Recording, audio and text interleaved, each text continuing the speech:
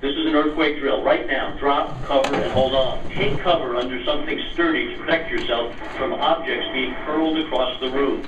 Hold on to it until the shaking stops. They said like that you just drop and get under a desk when it goes on, and Miss Neese really explained that to us, because if it ever happened in our school, we'd know what we could do, and we wouldn't be like screaming around the room.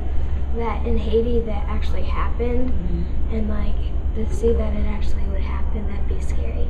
Drop, cover, and hold on. They just listen to the audio, and they actually, depending on where they're at, get down and try and make sure that their head is protected. And if they have their desks, they will actually hold on to the desk, because with the movement, obviously that would be jumping around, so they want to make sure that they've got something that will protect them. Being prepared is the key. Making sure that the adults know what to do, and the children as well, because you never know if the adult is going to be hurt, and the children have to know what to do and step up and take care of themselves.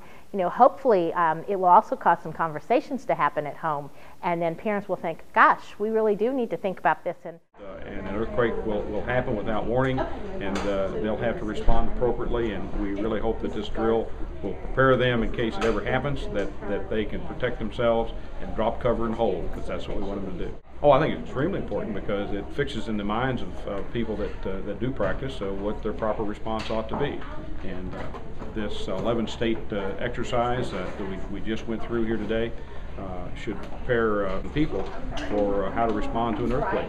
The shaking has stopped and the drill is now over. Calmly get up and remember, aftershocks may occur after an earthquake. Visit shakeout.org/CentralUS for simple steps to help you survive a damaging earthquake.